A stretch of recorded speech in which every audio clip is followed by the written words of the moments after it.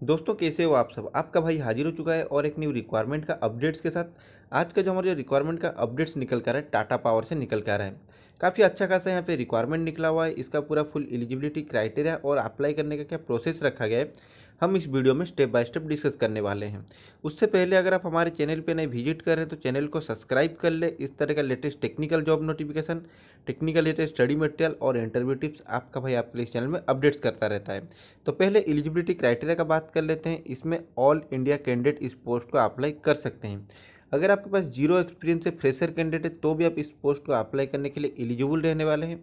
Educational qualification का बात करेंगे तो यहाँ पे डिप्लोमा और बी.टेक कैंडिडेट इस पोस्ट को अप्लाई कर सकते हैं। अगर आप हमारा टेलीग्राम चैनल ज्वाइन नहीं किए तो मैं लिंक डिस्क्रिप्शन में प्रोवाइड कर देता हूँ। टेलीग्राम चैनल को भी ज्वाइन कर लीजिए। वहाँ पे मैं टेक्निकल स्टडी मटेरियल के साथ साथ जॉब अपडेट्स भी अपडेट करता रहता हूँ। जैसे कि मैं अपना मोबाइल या क्रोम ब्राउजर में यहाँ पे सर्च इंजन में टाटा पावर लिख के सर्च कर दिया हूँ। जैसे आप टाटा पावर लिख के सर्च करेंगे इसका ऑफिशियल वेबसाइट आपको यहाँ पे देखने को मिल जाएगा। आपको क्या करना है, डायरेक्ट टाटा पावर के ऊपर में क्लिक कर देना है।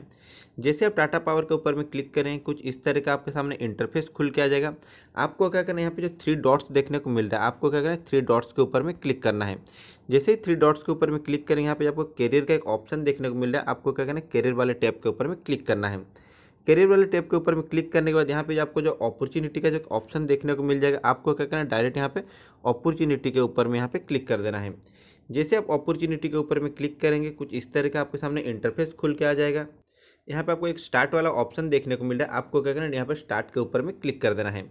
जैसे आप स्टार्ट के ऊपर में क्लिक करेंगे इसका जो अभी जो रिसेंट जो रिक्वायरमेंट निकला हुआ है वो आपको यहाँ पे डायरेक्ट देखने को मिल जाएगा। जैसे कि यहाँ पे आज का डेट में, जैसे कि आज यहाँ 1 तारीख है, यहाँ पे 1 तारीख के डेट पे देखिए यहाँ पे कितना सारा जॉब को पब्लिश किया गया है।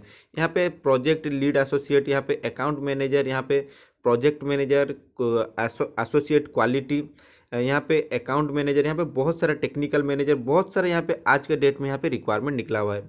टाटा पावर में क्या होता है कि जितना जल्दी यहाँ पे जॉब को पब्लिश किया जाता है उतना जल्दी यहाँ पे जॉब को रिमूव भी कर दिया जाता है। तो यहाँ पे आपको बहुत सारा वैकेंसी देखने को मिल जाएगा। यहाँ पे जैसे कि एक वैकेंसी पकड़ लेते हैं, यहाँ पे एसोसिएट क्वालिटी, यहाँ पे जो क्वालिटी में यहाँ पे अप्लाई कर सकते हैं। यहाँ पे डिप्लोमा वाले अप्लाई कर पाएंगे, बीटेक वाले अप्लाई कर पाएंगे, यहाँ पे ऑल ब्रांच वाले कैंडिडेट अप्लाई कर पाएंगे। जैसे कि यहाँ पे टेक्निकल मैनेजर में देखिए, टेक्निकल मैनेजर के ऊपर हम यहाँ पे क्लिक करेंगे। जैसे आप उसके ऊपर में क्लिक करेंगे कुछ इस तरह का आपके सामने इंटरफेस खुल के आ जाएगा। आपको क्या करना है, यहाँ पे ओपन का जो एक ऑप्शन दिख रहा है, यहाँ पे ओपन के ऑप्शन के ऊपर क्लिक कर देना है। जैसे कि यहाँ पे देखिए, यहाँ पे जो कंपनी रहेगा आपके टाटा पावर के अंडर में रहेगा। यहाँ पे जो आपका जॉब लोकेशन रहने वाला है, यहाँ पे नोएडा, यहाँ पे जॉब लोकेशन रहेगा।